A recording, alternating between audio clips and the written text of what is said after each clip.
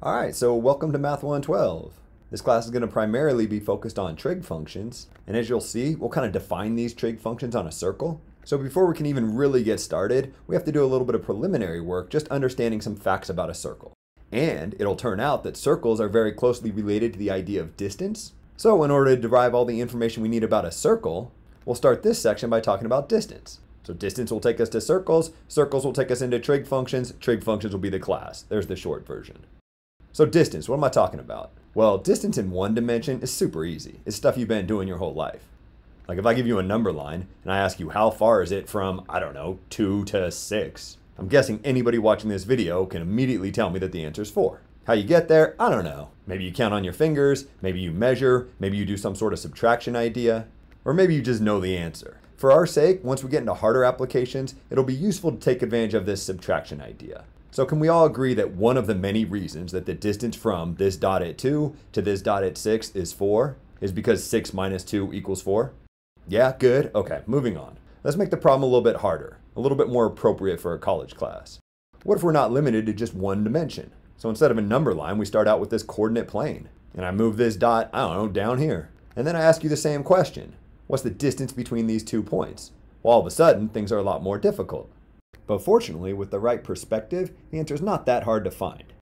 That perspective dates at least all the way back to 500 BC, when the ancient Greek philosopher Pythagoras lived.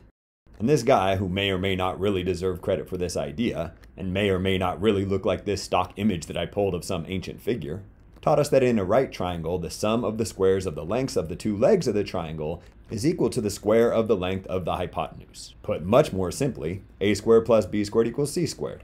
And maybe you're like, wait, what? What triangle? I thought we were talking about a straight line. And that's where you need this perspective. You have to imagine this triangle.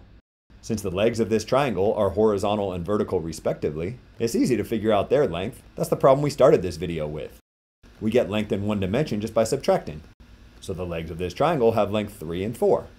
In our formula, a is equal to 3 and b is equal to 4, so now it's super easy to figure out what c is equal to.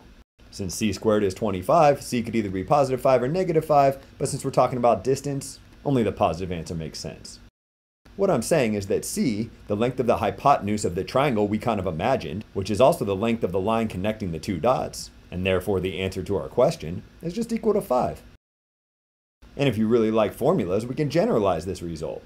Imagine any 2 points in coordinate space. To figure out how far apart they are, all we have to do is imagine the triangle whose legs are the vertical and horizontal distance between the points respectively.